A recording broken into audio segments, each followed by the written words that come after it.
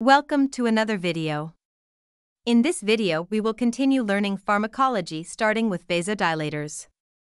The main action of this medication is to provide direct vasodilation of arteries and veins resulting in rapid reduction of blood pressure. Vasodilator medications include the following: nitroglycerin, enalaprilat, nitroprusside, hydralazine. The main use of these medications is for hypertensive emergencies. The main precautions and interaction to know are the following: patients who have hepatic or renal disease, patients with electrolyte imbalances, older adults.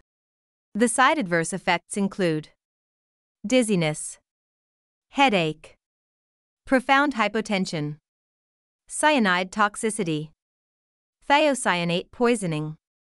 Important nursing interventions to know are the following: nitroprusside may not be mixed with any medication. Discard unused fluid after 24 hours. Apply protective cover to container. Provide continuous EKG and blood pressure monitoring.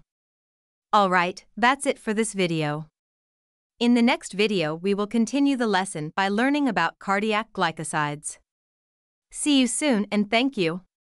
Please help this channel grow by liking, subscribing and leaving a short comment.